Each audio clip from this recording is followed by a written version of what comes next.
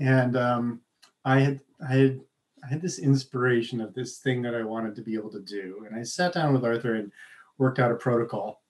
And I call it SYN, S-Y-N. And if that, the reason I call it that is that that's the prefix for words like synthesis and symbiosis. It's the prefix from the Greek, which means with or together.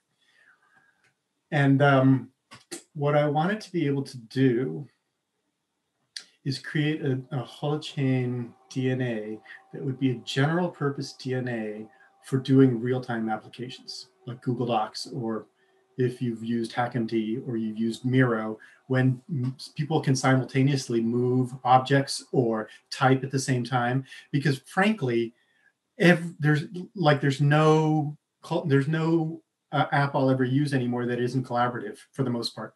Yep. Right? Like, do I use Word or Excel? No, I use Google Docs and Google Spreadsheet or HackMD.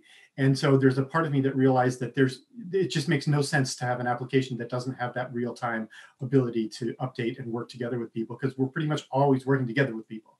Yep.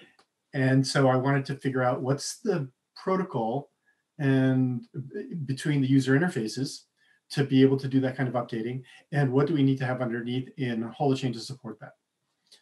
And so, yeah, I sat down with Art, came up with a protocol. It took us an afternoon to figure out how to do it.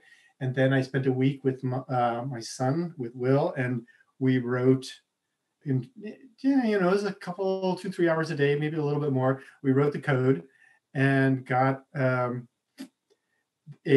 proof of concept. This isn't like Google Docs yet, but a proof of concept that'll work across a bunch of different applications to do that kind of real-time collaboration.